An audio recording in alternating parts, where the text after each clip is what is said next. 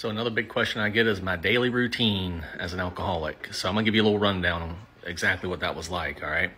So day started, I'd wake up and I'd drink. So if I had any alcohol left over from the night before, which I typically did, had a little bit of vodka, then I'd go ahead and drink that. If I didn't have any alcohol, then I'd go to the gas station and get a Mike's Lemonade, or not just a Mike's Lemonade. I'd get several until I had enough to make sure to get me by until the liquor store opened, right? I would drink a few of those, and if I was still awake by the time the liquor store opened, I'd go there. But if I'd passed out, then when I woke up, I'd head to the liquor store. That's what I would do. So I get to the liquor store, I'd go ahead and get a fifth of vodka. That was my drink, and I'd make sure I'd run to the grocery store and get me some cranberry juice to mix it with.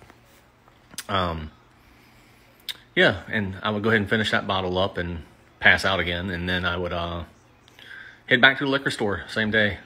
Probably not that liquor store, maybe a different one, so I didn't look so stupid. But get another fifth, and then I'd work on that one, get maybe quarter or halfway through that, and have enough left over for the next morning to get me by until the liquor store opened again. That was my day. That was the days that I spent all the way up until I was told I had liver cirrhosis and I was going to die without a transplant. So I suggest you don't be like me. Don't let that be your daily habit. Good luck to you.